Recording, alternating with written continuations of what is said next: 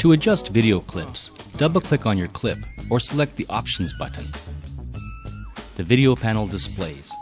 To color correct your clip, select Color Correction. In the color correction dialog, you can set the white balance with either the presets, or you can pick your white with the dropper. You can also use the color controls to adjust hue, saturation, brightness, contrast, and gamma. To reset the color, select the Reset button. You can also use Reset to individual attributes by double-clicking on the slider.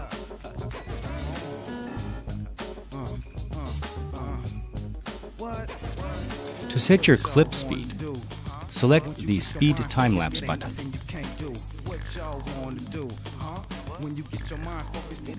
This dialog allows you to speed up or slow down your clip. To reverse your clip, click the Reverse button.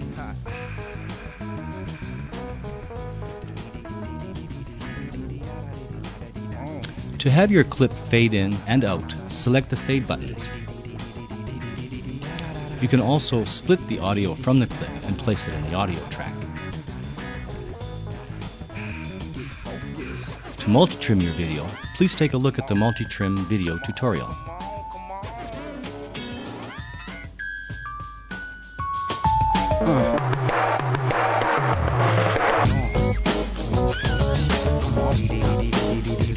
Da da da da.